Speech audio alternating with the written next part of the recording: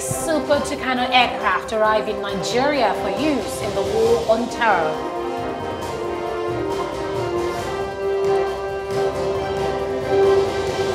Nigerians in diaspora also arrive in Nigeria for a week-in for Nigeria. We'll be finding out what it is all about and how life abroad as a Nigerian is.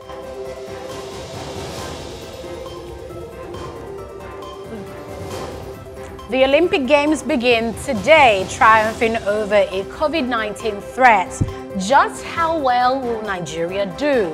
Wale Scott will be on ground to give us an answer.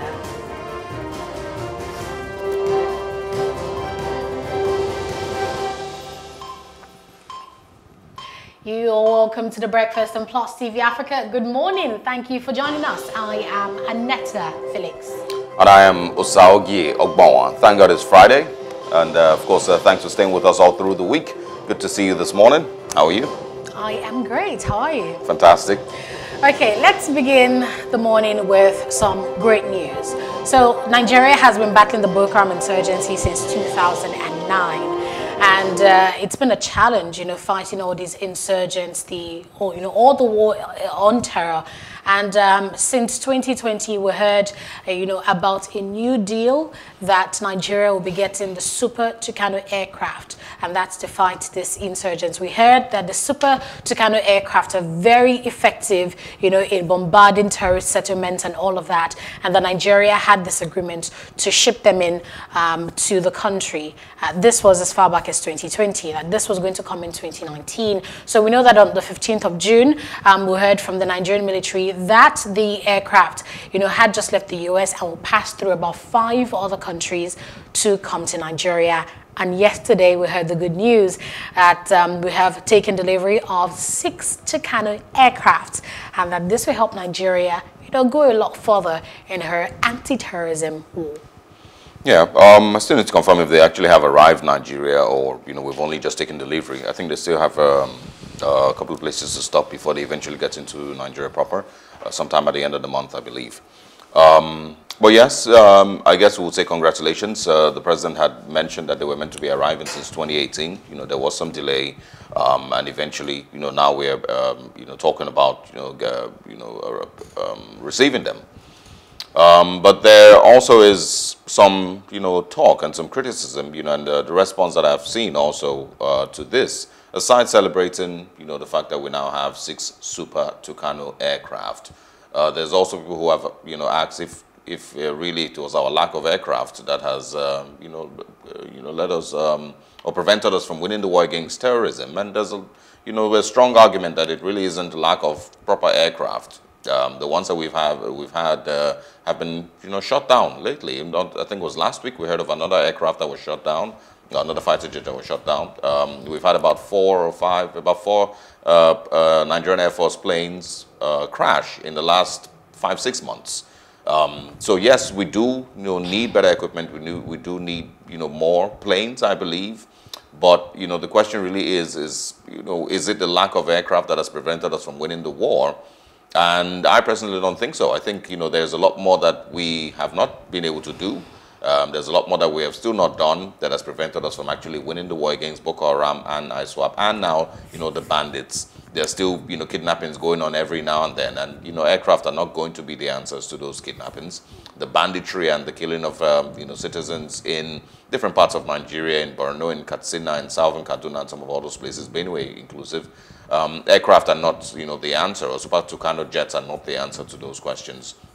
And so when we get these aircraft, are we going to start doing what is necessary? Are we going to start actually arresting sponsors and financiers? Are we going to do better with our borders and ensure that weapons are not being moved into Nigeria for these terrorists? Are we going to, put men on ground that, actually can gather information and know which of these, who the leaders of these bandits are? Those who are boasting on camera that they killed Nigerian soldiers, are we going to actually find them and arrest them? While we will clap and say, oh yeah, we now have 6 Super Tucano jets, there is still the perspective that, that really was never the problem. It's not the lack of jets. that, you know, it was a problem. I also saw someone say that, you know, the $500 million or how the amount of money that was spent on those aircraft could have been spent on many other things, you know, that will have been more beneficial to Nigerians in the long run, and not just jets. There's education, there's infrastructure, there's healthcare, there's so much more that we could have spent that money on, and actually being serious with the fight against insurgency and the fight against terror, and, you know, do the groundwork that is necessary. Every time that these questions are asked, you know, there's excuses that, oh, you know, when you're fighting guerrilla warfare, you know, it's pretty difficult to tackle, and that's why it's been difficult to handle in Afghanistan and in Pakistan, some of all those other countries. Well, it's guerrilla warfare, so you don't need aircraft to fight that. But that basically is just, you know, a different perspective from celebrating. Yeah, I understand your angle, but when you're talking about fighting terrorism, there definitely is the need for infrastructure, and there are some aircrafts that can do what others can't. For example, the Tucano aircraft, when we look at, you know, all the improved, you know, features, it has higher flying capabilities, it's faster, it's lighter. So all these things just give us an edge in some way. You know, it just is better in fighting insurgency. That really is why it was built, you know, specifically modeled for, you know, combat. So that's exactly why they're investing in that. About 4 more would arrive the country in September. That's what we've heard from the federal government. And about 6 more would arrive in September, and 4 more before the end of the year. Hopefully on Monday we would have security experts, you know, to have a larger conversation about this and understand if the battle against insurgency, yes, you know, like I said, yes, you know, aircrafts are good. Yes, more equipment are good, but is that really is that really the reason we've not been able to win the war? Absolutely not. Would they help? Yes. You know, would they maybe be more difficult to shoot down like the other ones, or the one that was shot down last week? Maybe yes. But is that what we really have lacked? And is that the reason we haven't won the war against insurgency and banditry and the rest of these groups springing up here and then kidnapping? Absolutely not. But congratulations, Nigeria. All right, our next top trending story this morning is about the Living Faith Church, Winners Chapel. We heard the story earlier in the week about how a member or pastor of the church was sacked. Actually, about 40 pastors, because in that video where he, you know, was ranting about, you know, the fact that his appointment was terminated, he mentioned that there were about 40 other pastors who received letters of termination as well. So we know that pastors of that church, you know, were laid off, and in the rants that they mentioned, they said that they had certain deliverables that they didn't meet up with, and that pastor made claims about money, and that conversation also came up online, people saying, why should the church be seen as a business or money-making venture? But finally, we have a word from the pastor of the church, Bishop David Oyedepo. He spoke recently to his congregation addressing that matter, saying that, you know, churches cost money to build. And he explained that some of the churches cost as much as 35 million naira, and that, you know, they never owe workers, that they employ so many workers across all the branches of the church nationwide.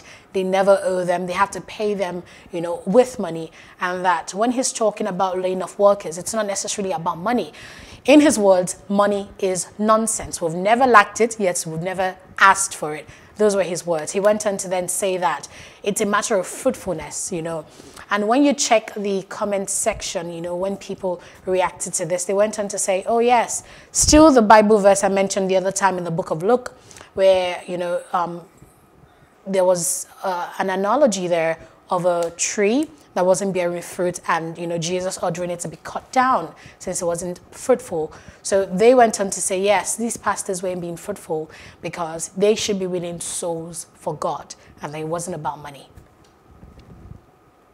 Let's actually take a listen to Bishop David Oyedepo say those words himself.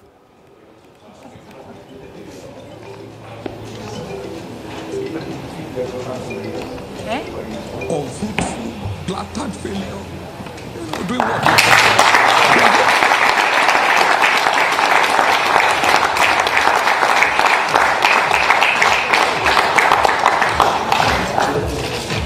What the time? Social media was dead. Dead. we have more employees in this organization than most of the states. No one is owed a dime salary, and we don't borrow, we don't beg. Ask our bank whether we take overdraft. We are covenant bond people, walking in the light of God's word, enjoying an open heaven.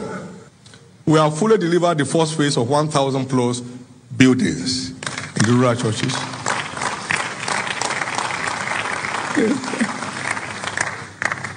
None of those churches can generate that fund in the next 30 years. No. We are hunting after souls. Money, nonsense. Money. We've never lacked it, and yet we have never prayed for it. We are just simply obeying God, and He's backing up what He's asking us to do. Awesome God.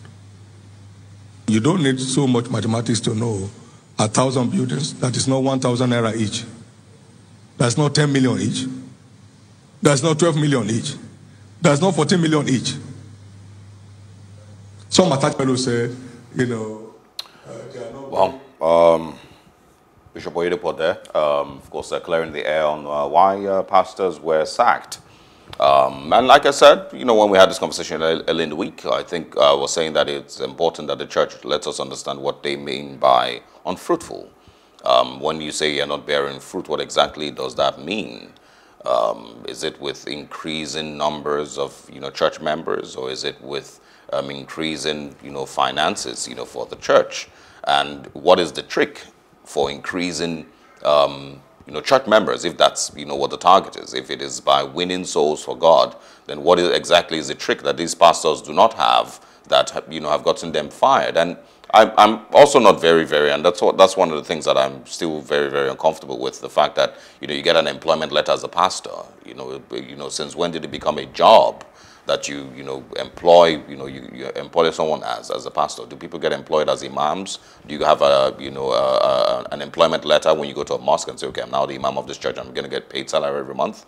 And when they were recruiting these pastors, didn't they, you know, put them through any training? Didn't they go through any process that makes them believe that, yes, these ones will be fruitful? Wasn't it the pastor, you know, position a calling from God, you know, or not? Do people then apply for these things the same way they apply to be bankers or to be lawyers? And that's really where I'm confused. I can't How do you speak employ? on if, you know, the other last point you mentioned, if people apply to be pastors. But what I can say is that even in the word itself, religious organization, it's implied that this is an organization. People are paid to work there. I don't attend the church. I can't speak for them, but I can say that the fact is, it's an organization. For them to have branches all over, they have to have an organized system of work. If not, I mean, everything would just be in disarray. So I can understand where he's coming from regarding paying salaries, and that those who are not meeting up to Church workers don't work for free. I've never said church workers, you know, go there for free. There's obviously going to be paid. You get paid for the work that you do, even if you're in the, you know, music team, you're in the choir, you're, you know. So if you get paid, you don't expect to get paid forever. You can be let go. You can be employed, so to speak. So yes, but when you are asking for fruitfulness, and you're paid as a pastor to be fruitful, the idea, the Christ-like idea, the, you know, biblical idea is to win souls for Christ. How do you win souls for Christ? Yeah, so that's the question we should be asking these people. I mean, so where's the challenge with not being able to win souls for Christ, and then you're sacked? I can't really explain their metrics, but I do know that you need money to run. To even live as a human being in Nigeria, you definitely need money to survive. Talk less of building an organization that is, you know, that has a goal, which is winning souls and expanding. I can't really begin to defend them to say, oh, you need money to print your pamphlets or to buy fuel in your generators. My challenge here is not with, you know, whether maybe you need money or not. He needs to give more explanation. But all I'm saying is that a religious organization is an organization at the end of the day, and they need structures to work. So you've gone back to that point, and I've said, I understand that. And the challenge I have is not with, you know, the fact that the church needs money to run. Of course, it does need money to run. And I said it last couple of days ago, on Monday or Tuesday when we talked about this. It does need money to run. These churches need to be built, and they're not built with prayers. They're built with money. People need to be paid salaries. The churches need to be painted, need to be swept. They're paid with money. But when you say that a pastor has been sacked for being unfruitful, that's where my challenge is. Why wasn't he winning souls for Christ? You know, and what do they go through? You might need to ask him himself. Yeah. I don't know. So what do they go through before they get to that stage where you then employ them and say, okay, you would make a good pastor for this branch. Go and win souls for Christ. Do they at some point stop doing the things that they were taught in biblical school? That's where I'm confused. And so when you sack them, do you then look out for new people and then train them also and then say, okay, yes, you seem to have gone through the pastor class. Now you can go handle this branch here and there. And hopefully you can win souls for Christ. And winning souls for Christ, what does that mean also? Does that mean an increase in congregation number? Seems implied. Woo, okay. Okay, obviously religious debates are, long running. It doesn't seem like something that will end anytime soon, but anyway, here's where we are. Bishop David Oyedepo came out to say it's not about money, it's about winning souls for Christ. How exactly he meant and how they intend to do that, we really don't have the details. But that's our top trending stories for you this morning. Thank you very much for starting your very beautiful Friday morning with us. I will take a break here to join Mr. Jide Johnson for Off the Press.